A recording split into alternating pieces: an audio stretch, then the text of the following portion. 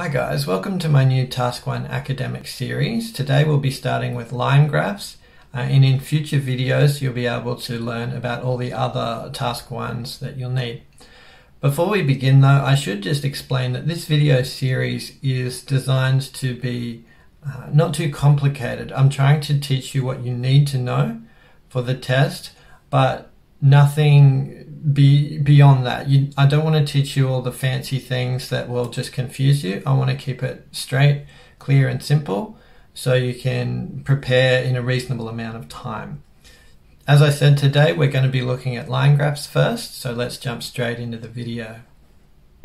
Line graphs. So for each Task 1 academic, usually I try to write 4 paragraphs. I try to write an introduction, an overview, a body 1 and a body 2. Now some people put the overview as a conclusion, but my personal preference is to put the overview after the introduction, and I will show you what I mean soon. Now firstly we need to look at the data, so let's read it out here. It says, the graph below shows the number of people in poverty in the United States by community from 1970 to 2015. Summarize the information by selecting and reporting the main features and make comparisons where relevant. So for our introduction, all we have to do is say that top sentence again in our own words. That top sentence being the graph below shows blah blah blah. The one below it you don't have to worry about. So for our introduction, let's just see what I've done. You don't have to worry about anything else yet except paraphrasing that first statement and maybe borrowing a little bit from the data below. So here's my one. I'll read it out for you. I say, the line graph illustrates how many people lived in poverty across the United States between 1970 and 2015, broken down into suburbs, cities, small metros and rural areas. You'll notice I added that last part, suburbs, cities, small metros and rural areas. I'm taking that from the data, okay? Taking that from the image. I'm not taking any specific numbers. I can take years, but no specific numbers in my introduction. That's not the job of your introduction, or your overview really. So, that's your introduction done. As you can see, I've just said what they said in my own words. For example, they say from 1970 to 2015. I say between 1970 and 2015. They say the graph below shows. I say the line graph illustrates. So if they say shows, I have some backup options. I say illustrates or gives information about. If they say illustrates, I say shows or gives information about. If they say gives information about, I use shows or illustrates. Basically, I've just got the 3 and I play with them so I'm not using what they use. By the way, when they say below, you don't need to say below. You can drop that word. Okay, that's our introduction. Next, we have to do our overview. Now, the overview is the hardest part, I think, of these, but also the most important part. The criteria really looks at the overview for a large part of your score. So I think that's why it's a good idea to do the overview early rather than last, because if you run out of time and you don't have an overview, you're in big trouble with your score.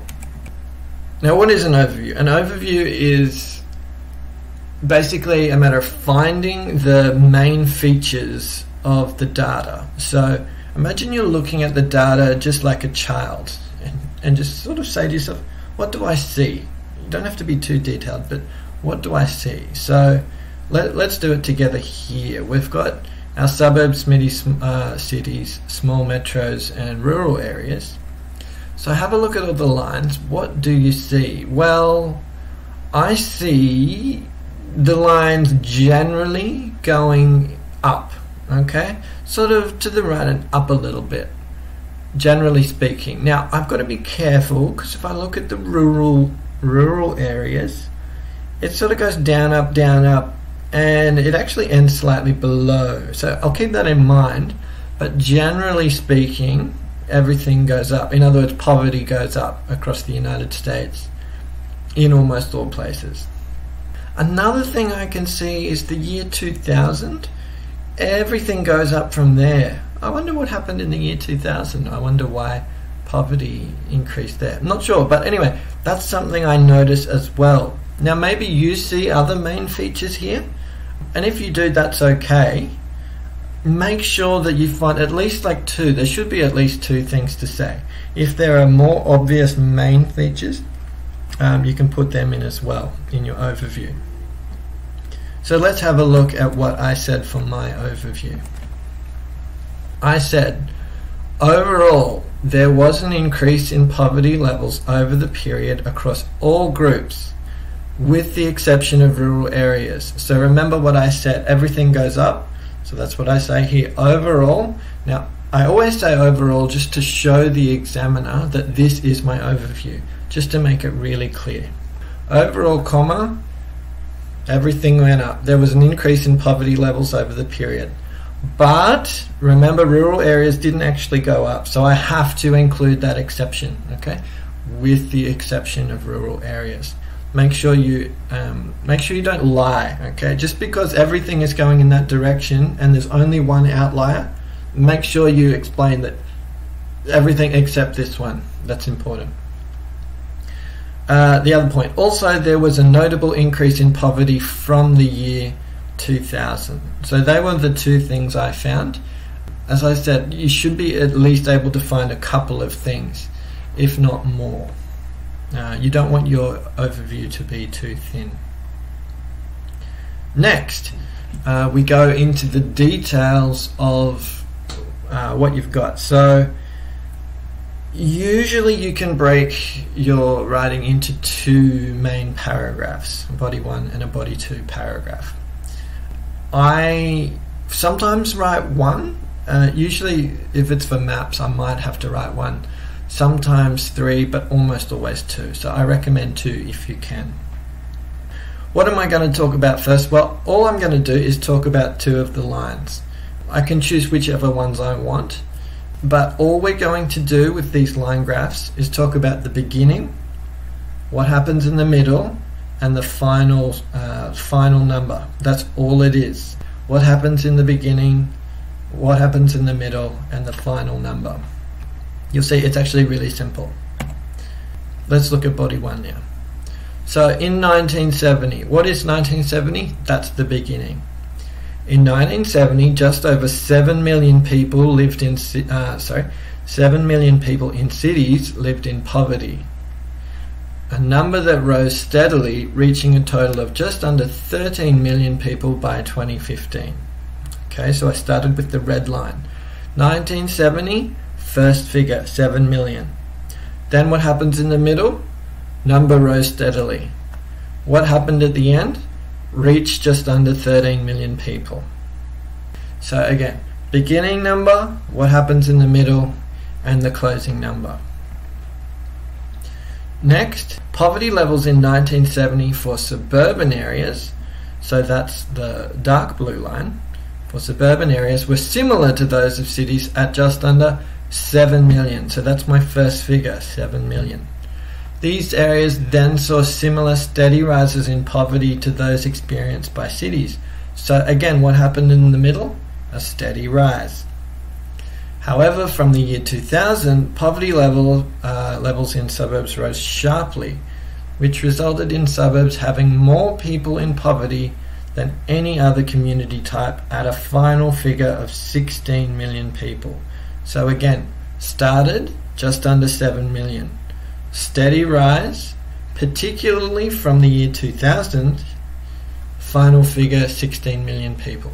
So the beginning, steady rise, and a really big rise from 2000, final figure. That's all it is. Beginning, what happens, end point. Next paragraph, what am I going to do? Of course, the next 2 lines. Again, back to the beginning, and let's choose small metros this time, the yellow line. At the beginning of the period, the total number of people in poverty was the lowest in small metros, at just over 5 million. So in other words, at the beginning, 5 million. What happens? As was the case for cities and suburbs, this number rose over the period and reached almost 10 million by 2015. Simple, okay? Here, rose, reached almost 10 million. In contrast, or on the other hand, poverty in rural areas saw a slight decrease over the period, falling to slightly under its opening level of 8 million. So in other words, I'm saying the opening number was 8 million at the beginning, and the closing number was just below that. So I've been a bit fancy there, but again, I'm just saying it was 8 million, ended just below that. Same thing. So firstly, you should understand all you're doing with these line graphs. What's the number in the beginning? What happens in the middle? What happens at the end? And we're done. The second point that I haven't talked about yet is putting your data, your graph's data, in relation to the data around it. And what do I mean by that?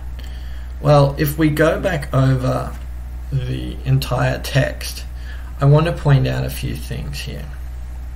This is going to be in the body paragraphs where you do this. So remember, the actual question requires you to summarize the information by selecting and reporting the main features and make comparisons where relevant. Okay, you have to show comparison. So that means I need to present the data in context of the data around it. And let's look now at all the times I did that. In 1970, just over 7 million people in cities lived in poverty, a number that rose steadily, reaching a total of just under 13 million people by 2015. Now, of course, here I'm presenting new information. I can't give comparison yet. Now, in this next sentence, I can. Poverty levels in 1970 for suburban areas were similar, okay, to those of cities. Why did I say were similar to those of cities? Because I'm trying to show comparison. A mistake some people make is they go, okay, this is the beginning number, this is the middle, this is the end. Beginning number, middle, end, begin. And they never put that data in relation to the data around it. If you do that, you're going to get a very low score. Make sure you're always doing this. Comparatives and superlatives are a great way. Comparative adjectives such as more, bigger, in this case, similar to. Let's keep going. Next, these areas then saw similar, again I'm using the word similar, steady rises in poverty to those experienced by cities. That whole sentence here is just me putting the data in relation to what's around it, showing comparison and contrast. Even this word here, however, that shows contrast. However, from the year 2000, poverty levels in suburbs rose sharply, which resulted in suburbs having more people in poverty than any other community type. See this bit? Which resulted in suburbs having more people in poverty than any other community type. All of that there, I could leave that out and I could still present the data, but all of that is just to show contrast and comparison to help me get a better score. Alright, let's go to the second body paragraph and try and see a little bit more of this comparison and contrast. At the beginning of the period, the total number of people in poverty was the lowest. Notice I'm saying the lowest, that's a superlative. That puts this data in context of all the data around it. In small metros at just over 5 million.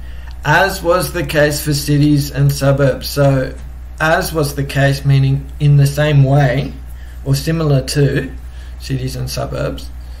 Again, comparative language. This number rose over the period and reached almost 10 million by 2015. In contrast, clearly that's contrasting language. In contrast, poverty in rural areas saw a slight decrease over the period, falling to slightly under its opening level. That's kind of contrasting within data. But anyway, we'll skip past that. That's not so much. But yeah, in contrast, comparative language. Poverty in rural areas saw a slight decrease over the period, falling to slightly under its opening level of 8 million by the end of the period. There you go. Let's move on to some key vocabulary that I think is useful. I mean, a lot of textbooks will give you 1,000 different words, but I think these are all the ones you need. These line graphs, they only ever do a few things. They go up, they go down, or they go up and down. I'll give you 2 words for going up: rise and increase. 2 words for going down is fall and decrease. The word for going up and down is fluctuate. Now the word rise can be a verb or it can be a noun. If it is a noun, it is a countable noun, so you would say there was a rise. If it is a verb, you would say this number rose, if it's past tense, for example. Again, if the word, for example, rise, is a noun, you can add an adjective to it. So here are a list of adjectives that you can add to any of these, alright? So one is slight, which means a little bit, so a slight rise. Steep, which means a lot, right? A steep rise, a sharp rise, a significant rise, a marked rise. It's a bit fancy, that one. A marginal rise, or a little bit. Next, look, it's the same for the other ones, really. So fall, again, a slight fall, a steep fall, a sharp fall. Now if you use them as a verb, for example the word rose, you could say it rose slightly. Not there was a slight rose, you'd say it rose slightly. It fell steeply, it increased sharply, it increased slightly, it decreased significantly. You get the idea. You could apply it to the word fluctuate as well. And so that's pretty much it, okay? That's your line graphs. Remember, line graphs give the beginning, what happens in the middle, and the end, and put the data in relationship to the data around it using comparison and contrast. So mostly superlatives, comparatives, so more, less, expressions like in contrast, and expressions like similar to, etc. If you do that, you should get a good score. For example, I think this one would get at least an 8, probably a 9 even. And as you can see, it's a really simple approach. In the next video, we'll look at pie charts. Stick around. I hope you enjoyed this video, and yeah, let's get into pie charts in the next video. Thanks, guys.